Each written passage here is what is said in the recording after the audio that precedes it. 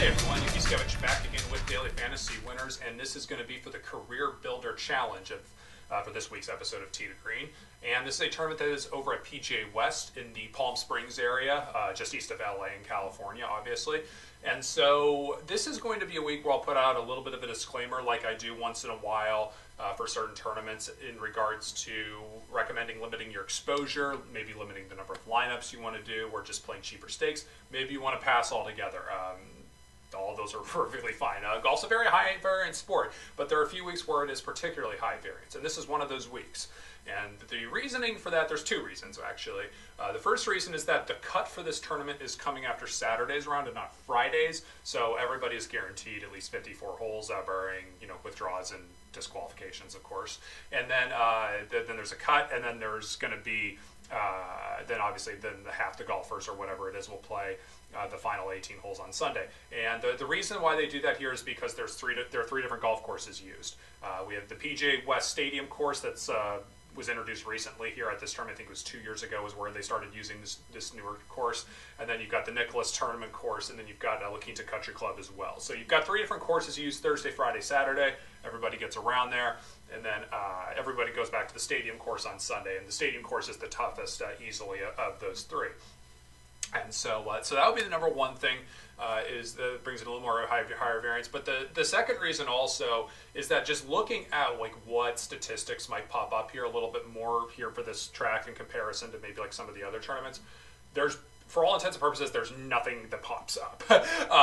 Everything is relatively equal across the playing field. Well, as far as you compare it, in relatively speaking comparison, and by comparing it to the other tournaments on tour, and so there just isn't really much of an edge, I don't think, really to gain this week in whatever areas you're looking for.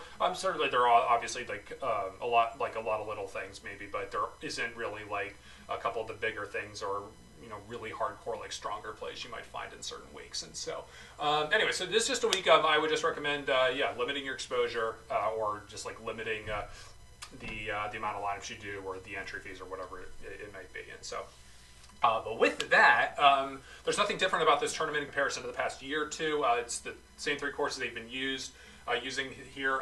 Before that, they had been using some different courses and how the exact format of the tournament plays out. This tournament actually used to be like 5 rounds way back in the day. It was like the one tournament that used to be that way, which would be really fun, I think, if DFS was, or if the tournament was 5 rounds now for DFS purposes. But in any case, let's just dive right on into this. We'll take a look at the top golfers here by price. We'll do it by DraftKings again. So we're going to take a look at Jon Rahm, Brian Harman, Patrick Reed, Kevin Kisner, and Phil Mickelson. And so some pretty short reasons here actually for a lot of these guys actually. This is going to be pretty straightforward, a little bit more straightforward than last week. But Brian Rahm. Jon Rahm is the most expensive at $11,800 on DraftKings, 12.5K on FanDuel, and he is the best option this week. He's the odds-on favorite, and he absolutely should be. He's the best player of this group by far. If this was a major championship, we would be seeing Jon Rahm priced at like, if this is on DraftKings, we'll just say Jon Rahm is probably priced at a major. He's probably priced in the 10,000 range somewhere, maybe upper 9K range at the cheapest, something like that. And all these other golfers that are below him, you're going to see them priced in the mid 7K range. You're going to be like Rahm's going to be significantly more expensive. Rahm is not that much more expensive than a lot of these guys here, than Rahm, Reed, Kisner, and Mickelson. These are all guys. Well, Mickelson might be a little bit more expensive at like the Masters, but most of these guys are 7K golfers right now in the best fields, and Rahm still isn't. And so this is just by far Rahm is the play here, cash and GPP. It doesn't matter at all to me. You're just not paying that much more. So that is really very straightforward here as far as kind of a no-brainer, piece of advice there for that. Moving on down to Brian Harman. To me, this is kind of a complete pass. As you saw last week, one thing I've liked doing here more than the PGA Tour app actually has been improved with this over the last year or so, I believe. Maybe it's just this year, but they've been really good about following the player statistics for each round as it relates to the strokes gained statistics. It's been really nice to kind of follow and seeing how that goes, and they've been updating it better, I think. But Brian Harman's strokes gained putting, if you looked at it through the last round, he was leading after the first 2 rounds, and his strokes gained putting was absolutely off the charts. And then the third round, it was just average, and then the fourth round, it was just atrocious. And as I said in the last week, Brian Harman's strokes gained putting wasn't going to be sustainable. And I think I tweeted out some kind of a joke Friday night that his attitude was just going to make the ball go in every time or something like that, and obviously being sarcastic there. But in any case, so Brian Harman cooled off with the putter. His ball striking and driving the golf ball didn't cool off at all. It was just purely the putter, as we kind of would expect. And so as a result, he fell down the leaderboard a little bit last week. Still finished decently, I think. But in any case, Brian Harman, I would not recommend paying 11.5 on DraftKings or 11.6 on FanDuel. That doesn't make a whole lot of sense to me. He should be at least $1,000 cheaper. Harman is hitting the ball well. He's playing a good tee to green game right now, but that's just too expensive to pay right now. It's more of a recent results standpoint. A lot of that is based on the strokes gained putting, and so just too expensive to pay there. I'd much rather have Rahm every single time on pretty much any golf course, probably every golf course. And then take a look at Patrick Reed. He is a little on the expensive side, still at 11.1 on DraftKings, 11.3 on FanDuel. I'm not really that opposed to him, though. There's nothing for me to really say, like from a statistics standpoint. We don't have a lot of data to go off of with Patrick Reed. He played a little bit in the fall season. He actually played relatively well. But it's just a little on the expensive side. So again, like I don't think you're going to want to make a lineup with Rahm and Reed in it unless it's like GPPs and depending on how many lineups you're making and everything like that. But I don't know. Like it's one of those things where it's a little expensive, and that's really my only complaint. There isn't anything particularly that jumps out to me about Patrick Reed though as well for this week. He is the defending champ for whatever that's worth, which really isn't that much. He has played in this tournament, 5 times. He's made the cut 4 out of 5 times. But the one tournament he did win, the one time he did win here, which was back in 2014, it is the only time he's finished in the top 10 at this field or at this tournament. He was T12 last year, I guess. But again, like I said, there's nothing really I don't have anything like strongly for him or against him. It's just a little on the expensive side. So play maybe a little GPP, something like that. I probably wouldn't do it in the cash area. For Kevin Kisner, his strokes gained putting is off the charts. I'll just show you really quickly in the strokes gained putting regression tool on our website. Once again, it is a completely free thing on the website to sign up for.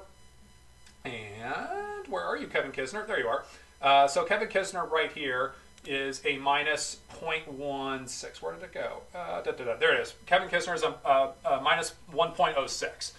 That means we're expecting him to regress quite a bit, obviously. And so that's one thing that's not good about Kisner. And you do take a look at his recent results, and they're very good. But the problem is that's pretty much all predicated on the strokes gain putting. And I'll just show you one Google Doc that I look at here sometimes. And this is for Kevin Kisner right here. You'll see right here. He is 133rd in strokes gained tee to green this year. 196th off the tee, 88th strokes gained approaching the green. So yeah, Kevin Kisner, who was actually very strong in strokes gained tee to green last year and is usually typically pretty strong over the last couple of years. He's been pretty bad actually in that department so far, and he has played the last 2 weeks at the Sony and at Kapalua. And so from a recent form standpoint, yeah, the results aren't that bad, although the Kapalua result still wasn't that great because obviously it was a limited field. But if you do take a look here at this fourth right here, strokes gained putting, that's really where he's making it all up, and that's not going to be a sustainable thing. Kisner is usually a decent putter, but he's not that good.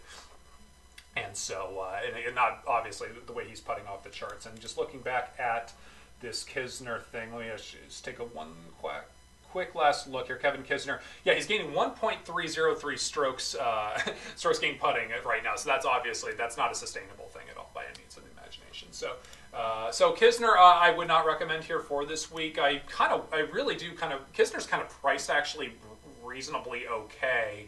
If the strokes gained tee to green was better and the strokes gained putting maybe wasn't making up for it as much, I might like him a little bit more, but just given the form, can't recommend him. So on to Phil Mickelson. This is probably the guy I would say is the best pivot off of Jon Rahm.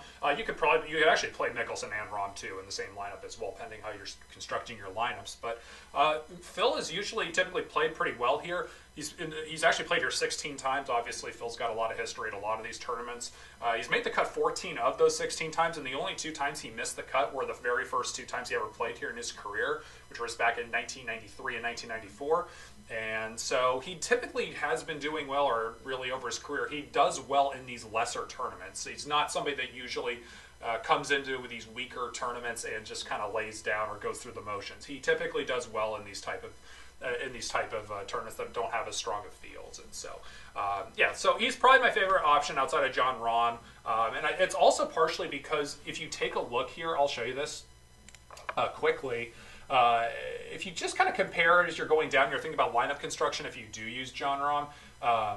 You take a look here at this 9K range here and versus the 8K range here on DraftKings. You'll just kind of see it fall along the odds per dollar here with where my cursor is. It's the third, if you can't see the cursor exactly, it's the third column most to the right. So the third to last column, if you will, going left to right. If you take a look here at the odds per dollar, it's not really that much different here between the 9K range and the 8K range and even the upper 7K range. Obviously, the guys there in the 9K range are going to be a little bit better odds at the sports books, but just from a value standpoint, based on the dollars you're spending, it's not that much difference. So I'm not really that big of a fan of the 9K range, especially when I take a look at some of the names here in the 8K range. There are a few guys, and even the upper 7K range, there are a few guys there that I would pretty much just almost straight up would like to have as much, if not more, than the guys in the 9K range. So kind of a long story short here, I would probably just say Rahm, maybe Phil, and if you want to pass on Phil, you can just load up on some guys in that 8 and upper 7K range, or you can go Rahm and Phil, maybe grab one of those upper 6, lower 7K range guys, and then fill out the rest in the middle, so to speak, and just depending on who you like the most. And I'll mention some of those guys, of course, over on the website at DailyFantasyWinners.com in the forum section. And so, in any case, that's it for this video. Thanks for watching. Hopefully, we're getting this video up a little bit sooner than the last one. I apologize about that. I ran into a little technical difficulties. Don't think that's going to happen here this time. And so, in any case, thanks for watching. I'm at Nicky Skevich on Twitter, Daily Fantasy Winners on Twitter at DFantasyWinners, and please remember to like and subscribe to our YouTube videos and channel. Thanks. Good luck.